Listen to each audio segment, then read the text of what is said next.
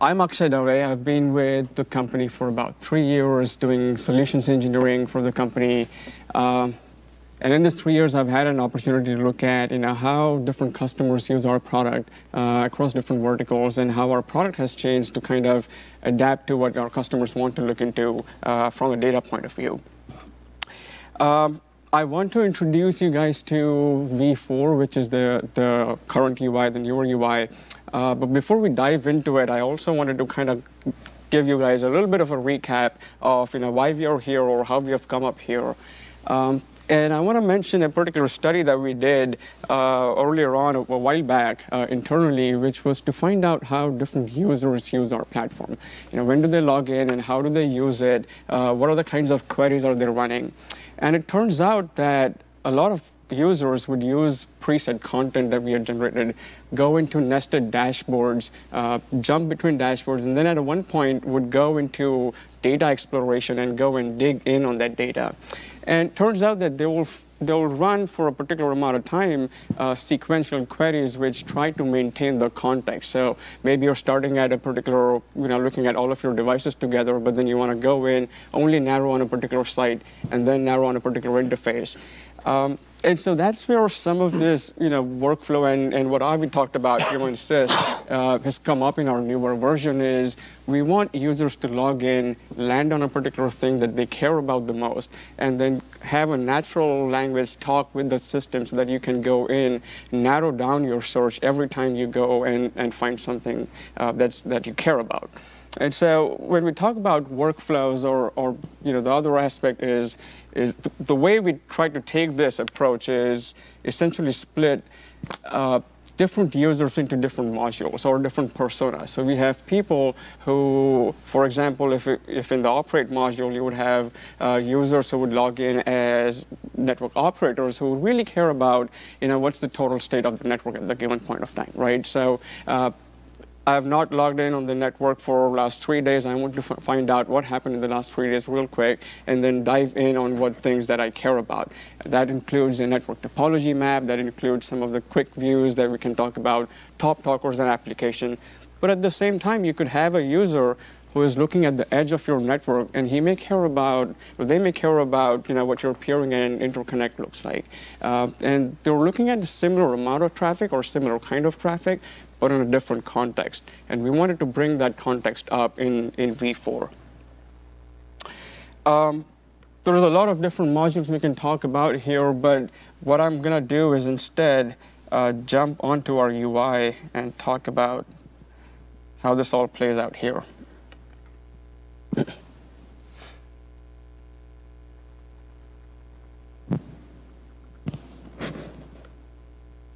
Can you guys see that?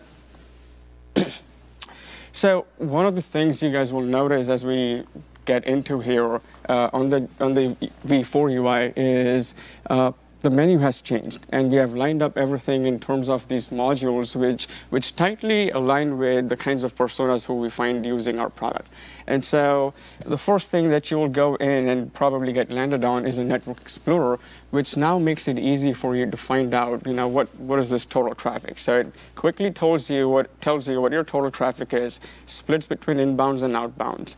And then you can look at a quick view of what different sites or properties in your network are doing, right? So we have been starting to monitor GCP, Azure, we've talked about that before. So you see a traffic on all of those different cloud environments and then on your data center environments or your locations. Now, this is one place you can quickly find out there is a couple of spikes in a particular site, and you can drill onto it even further. The other thing which we thought is going to be very interesting and relevant for people looking in on their network is doing top talkers and top ends. So finding out what your top applications are, what your top devices are, what your top interfaces are. It's right up on the screen. We're showing you guys the inbounds, the outbounds, and the total traffic. But in the behind the scenes, everything is still powered by the same database that we've talked about earlier, right? So if these are not the 5 things that you want to look into and there is something else that you care about, you can start bringing those up so that everybody looks at the top end things they always want to look at. The other aspect that we have introduced in here is idea of maintaining context. So users like to start very broad, look at everything in their network, and then narrow down on a particular site. And then their next views, they want them to be related to that site. They no longer care about other sites or other devices. And so what you can see here is if I click on one of these sites here, it will only narrow down the context to this site. So I'm no longer looking at all 500 gigs of traffic. It's only showing me traffic for this one particular site. Or I could go back and look at different things in here as well from a site perspective. And every time I will maintain the context of the site. Now, we have a topology in here. We can talk more about topology. We'll come back to it in a second. But now I'm also looking at my top devices, my hot interfaces that are running in the network. And you would notice every time I go and click into these things or into this site or device, for instance, here, I'm getting narrowed down into something that's more relevant to me, something that I care about. And here, I can go in and start looking at what my top talkers are, what they're not, and stuff like that.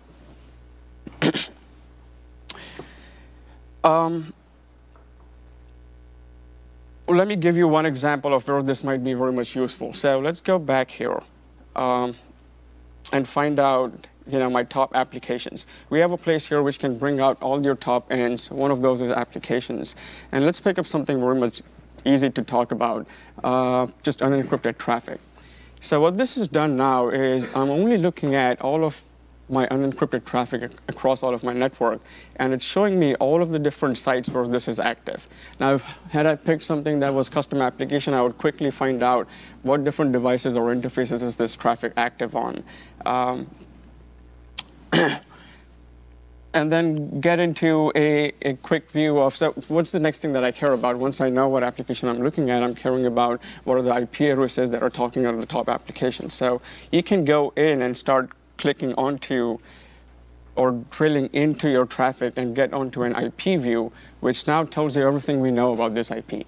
What ASNs is this belonging to? If this has any CDN attribution, we're going to talk about CDN attribution as well in just a second, so not stealing that thunder. But this is a very much a narrowed down view into what you can look into from a UI point of view. And then as Avi mentioned, all of the stuff that we did in V3 is always going to be here as well. So at this point, you can dive into show this traffic in a data explorer view, which then gives you, again, the same access to look at all of the stuff that we keep a track of for every single flow record.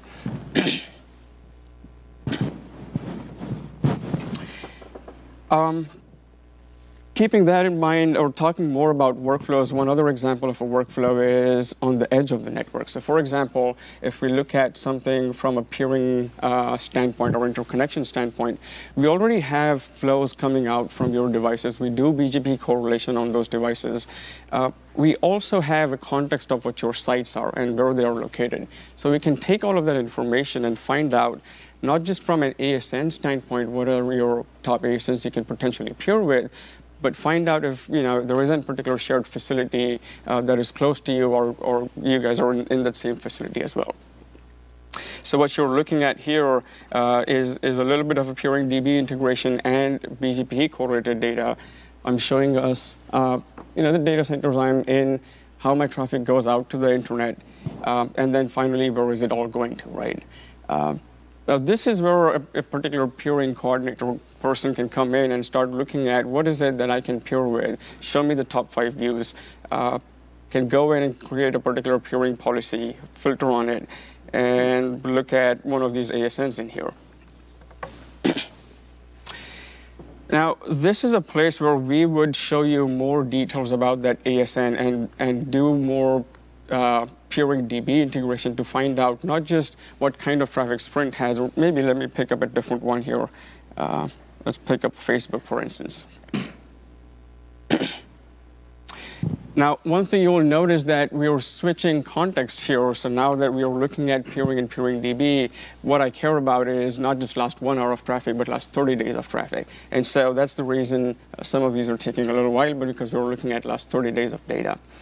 It will also show you how your traffic is split what Facebook does in terms of traffic ratios, what your traffic ratios look like. This is a little bit demo traffic, so they're a little skewed, but you should see heavy outbound in a proper production environment. We put in policy notes, peering policy links. There is other information that Facebook can give us from Peering DB.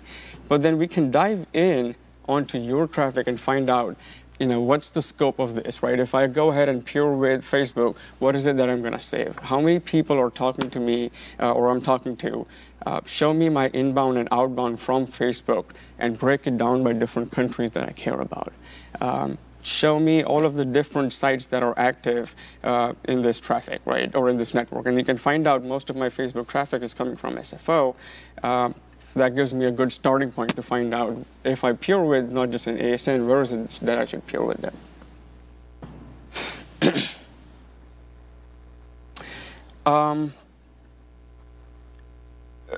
I know from the modules here we have talks about CDN and OTT analysis. We're also going to talk about connectivity costs. There was one thing that I wanted to show you guys as well here, which is an idea of a universal search.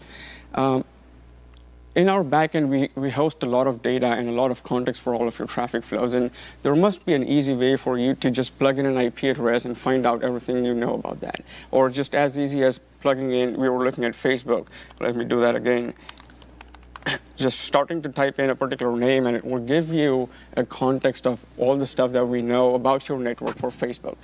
Are we talking about Facebook CDNs or interfaces that might be named Facebook, or just an ASN? Right, and you can click onto this, and it will start giving you all the traffic that we've seen for Facebook that's sending to us, right? Again, gives you sites, gives you interfaces, but what I want to do here is show you how somebody from peering would use this, right? So now I know that Facebook is potential peer for me. I can go in and find out what different sites is this most active on. Turns out it's more on SFO. Click into that. Click into this device that I care about. And then it brings me and look on all of the interfaces there where I might see this traffic on, right? I'm just going to pick one of the top ones here. And we come in all the way up to an interface that is doing Facebook traffic. And this is where possibly workflow for one person or persona ends and somebody else might take over. You can share these views between your teams, but somebody else can log in and now look at this interface and find out how do I do traffic engineering on it, which is a little bit of a different workflow, but it's all coming together here. And I can click on this guy here to give me a context of what is it or what prefixes are doing most traffic in here. So we have SNMP readouts. We know what these interfaces are, what is the capacity on this interface. We take in flow information and try to find out what prefixes contribute to the full traffic. And then you can do things like define what is health to you, right? So if 50% utilization is something you care about or is healthy according to you, you can run that. And then we'll show you what prefixes take up that 50% of traffic.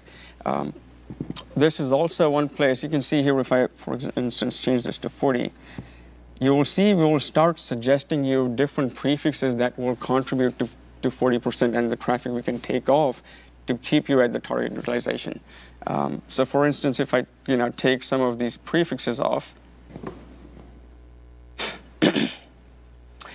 now I know with these 4 prefixes, I can go back to my target utilization and then essentially open this up in an Explorer view because we know about those IP addresses, and this is a place now you can go in and dig in and find more information about the prefix that you could have potentially rerouted. So I won't talk through all of these different workflows. Essentially, the idea here is that we assist people in running queries and take them as far as we can with fewer clicks as possible, every time maintaining a context. That's a lot about workflows. The other idea that we have introduced in V4 is about insights. And you can think about insights as we have a lot of data in the background which we're not rolling up or aggregating. And because we store everything in full retention, we can go back and find out different anomalies across that traffic, across different dimensions. So is there a particular interface that's doing more in traffic, or is there a particular country that's now joined the top end list which never sent me traffic before? Those are the kinds of things we can bring up or surface up to a particular user, again in a contextual manner. So we have a concept called as Insights Drawer that will show you stuff that's changed in your network, and you can read a couple of those. For instance, this one is talking about geographical utilization. Germany is doing more traffic, or we're doing more traffic to Germany. It's rose up in the top end places here. I can click on Go and explore more details, and it will give me a quick view of how this traffic looked like. It shows me the last 60 minutes of traffic. I can go beyond that, and it will give me a quick top end of what has changed in the network, what countries have gone up, what have gone down. And then the idea is that the same logic will continue as we talk about ASNs, as we talk about different customers, where we can go and look at changes in your network. One other example I can give you here, which I personally like that it is up here, is looking at site utilization. So everybody here is in San Francisco this week in our office, and our office traffic has noticeably increased this week from last week. We can quickly show you what the traffic looks like last week to this week. I can go in, click more on the details, and get even more details about, not just the bit rates, but the total traffic, the percent increases, and then we can get into, as I said, again, more in the details of what this traffic constituted of. Again, the idea here is that there is data for you to dig into, but we can do a better job at surfacing some of these insight families, whether those be changes in kind of traffic, which are Kentik insights, or your own custom insights, which you can define, and there's particular prefixes that you care about the most. You can define those in your custom insights, and we can bring out deviations to that traffic really easily up on the screen. I know I jumped through a lot of screens. And you guys are with me still, so I know. I don't want to take Greg's talk, and I know Greg is going to talk about CDN and OTT analysis and some of the other things. So let me take a pause here and check with you guys if you have any questions, or I'll lead away for Greg. How do you get the data to Kentik? Is there a local appliance that ingests it, then sends it up to the cloud, or are you just sending the data directly to a ingestion point in the cloud? So we have multiple ways we could do that. Some of our ISP customers would send it direct to us on the internet. We'll give you an IP and a port you can point your flow to. But a lot of our other customers are also encrypting it before they send it to us. So we have a local VM we can put in your network. You can point your flows to it. It will encrypt flow and SNMP and TLS before it calls back home. Or you can do a direct connect with us. Do you have the NetFlow or SFlow collector locally? We could have one locally, which is mostly an encryption agent or a proxy agent. Yeah. You don't store the data locally. The data comes. Whether it's, if we have a Kentik cluster on your infrastructure, then it would stay local. If not, it would be for you in Frankfurt, for other people in Ashburn, wherever the closest POP is. So. And you can also scrub octets. If you're attacked a lot, you might need /32s or 64s for, DDoS. But if people want to kill, some of the IP space because they consider it to be, privacy, then we can allow masking of the IP address also.